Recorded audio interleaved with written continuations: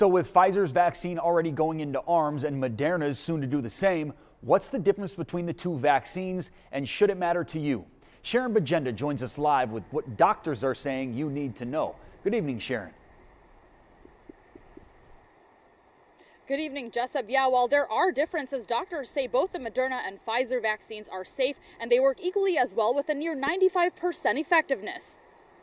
In terms of how they're working, very, very comparable. Dr. William Hartman says while both the Moderna and Pfizer vaccines are safe, more people report having symptoms with the Moderna vaccine than they do with Pfizer's. More fever and chills, more headache, muscle aches, things like that. They all resolve within a day or two. There are also differences in the way each vaccine needs to be stored. The Pfizer vaccine requires ultra-cold storage at -70 degrees Celsius, whereas Moderna's vaccine could be stored at -20 Celsius or normal freezers. That's important because it's going to make it available to a lot more places throughout our country and throughout the world.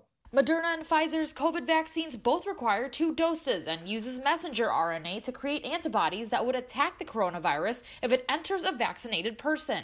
It's just a small message that they give into the cells, kind of like passing a note. They use similar ingredients to help you build an immune response. Pfizer's vaccine has a 21-day wait between the first and second dose, while Moderna vaccine is 28 days. And beyond Pfizer and Moderna, other companies like AstraZeneca are likely to bring other types of vaccines to the market. The thinking is that they could be applying for their EUA sometime early part of February. But doctors say if your end goal is to protect yourself from the coronavirus, it doesn't matter which vaccine you get. It's so much more important that we build immunity, both as individuals and as community, than it is about exactly which vaccine we take.